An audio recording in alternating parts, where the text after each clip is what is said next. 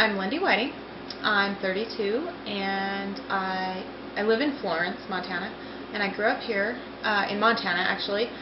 So I moved away for about, I would say, 6 years, and I came back, and that's when I started school. I'm divorced, single now at this point, and I have one child, a boy. He's 6. I work at the Registrar's College COT. Okay. And it's a work-study position, but I still work, and I also volunteer at the Valley County Sheriff's Office as a reserve deputy. I started in 2006 when I moved back to Montana.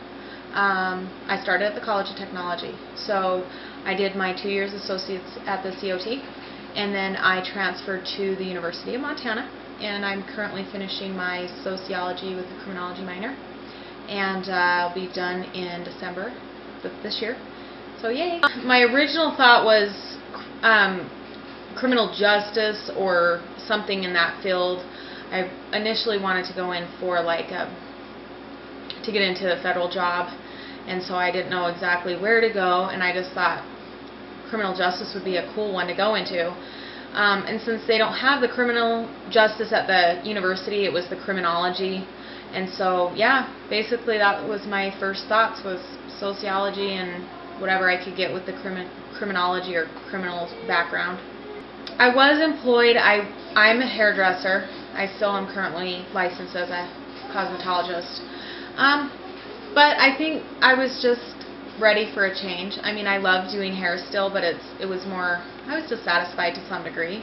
I wanted to change, and I'd gone through a big change in my life, so I was ready to start something new. I just went through a divorce. Just moved back to Montana, so I was financially hurting a little bit, you know. But I could still work, so that wasn't huge, but it was just the fact that I'd always wanted to get some form of like a federal job or something in law enforcement. And so I thought, if I'm going to go do law enforcement or even federal, I'm just going to start school and start over.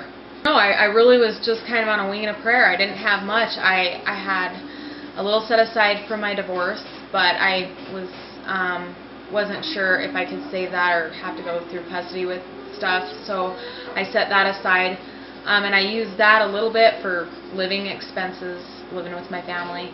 And I used what I made at doing hair.